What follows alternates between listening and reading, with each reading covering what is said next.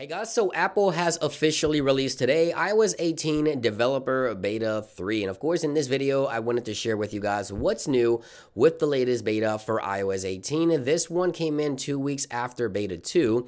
So it looks like Apple is still on a 2 weeks release schedule for new betas for iOS 18. There still isn't any public beta available just yet. Apple could release the first public beta perhaps later this week or even next week, early next week, alongside an additional beta for developers, but we haven't seen the public beta just yet. And now this download was about a gig of a download from beta 2 to beta 3 when I updated my iPhone 15 Pro Max.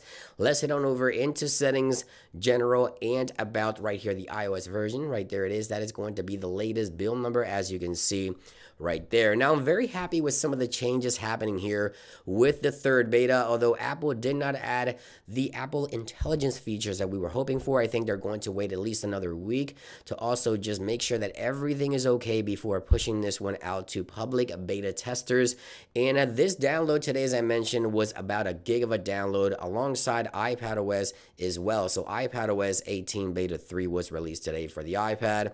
Also tvOS 18 Beta 3 for the Apple TV, visionOS 2 Beta 3, and watchOS 11 Beta 3. Now, macOS did not get the beta today for some reason, so no macOS update, at least not yet. If they do release that later after this video, I'll make sure to annotate that in the description of this video. So right now, iOS 18 Developer Beta 3, super happy with a lot of the changes. Let's go ahead and dive right in. So the first thing I want to talk about is the new dark mode icons theme here on my iPhone. So obviously with iOS 18, you can now go into edit mode here, go under customize, and you have several options. You have the automatic switching, you have dark mode, you have light and tinted option. So within iOS 18 Beta 3, if you choose dark icons, take a look at this here. So take a look at my YouTube icon. See that?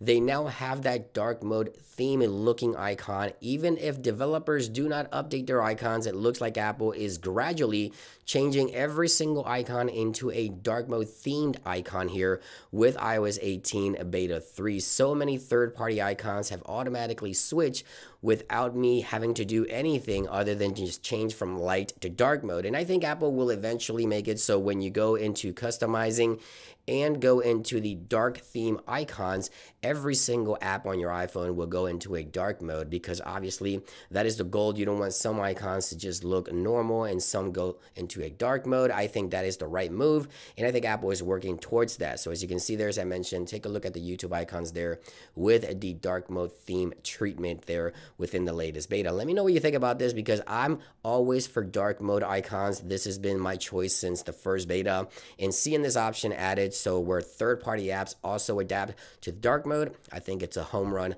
for iOS 18, especially here with Beta 3. Now, there's also some changes happening with Control Center. I do have another iPhone here running Beta 2 so that we can have some reference here. So if we go into Control Center here and we go under Customize and click Add a Control, Apple has added additional controls towards the bottom here. So things have been moved around a little bit as well. So we now have more controls for accessibilities. We have motor right there, and we also have the hearing aid accessibility options. So just more accessibility controls overall options available for you here within Control Center for iOS 18 Developer Beta 3, which is a welcome addition as well. Now, something else that I've noticed has changed is emojis as well. As I mentioned, this iPhone here on the right is running Beta 2. Let me show you the emojis on this iPhone versus the new emojis in Beta 3. So take a look at the emojis there. See how much larger the emojis look on the third beta in comparison to the second beta. There's more spacing in between the emojis. They look larger as well, as you can see right there. So yeah, the emoji keyboard definitely receiving an update here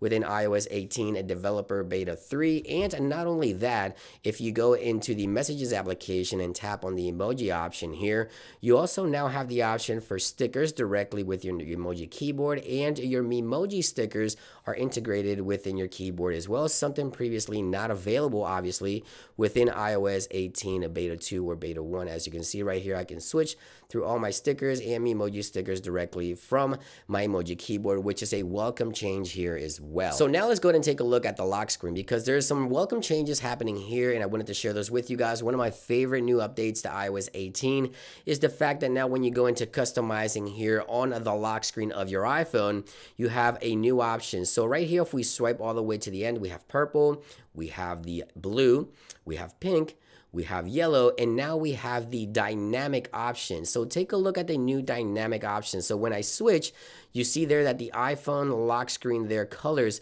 change and adapt according to the time of day. This is new dynamic wallpaper option within iOS 18, which I really love. Once you click done, obviously your wallpaper will adapt according to the color that pertains to the time of day, which is super cool. I really like this option in macOS, and I'm happy to see this come over to iOS as well. Now, there's also some minor changes happening here within the drawer. When you go to customize your icons here on the bottom of the screen, you also have more accessibility options available for you to choose from here on the lock screen shortcuts as well. So those are going to be some of the changes happening here for the lock screen. Now, of course, stay tuned here to the channel. I will continue digging around the software. I'll give you guys a follow-up video here in just a couple of days.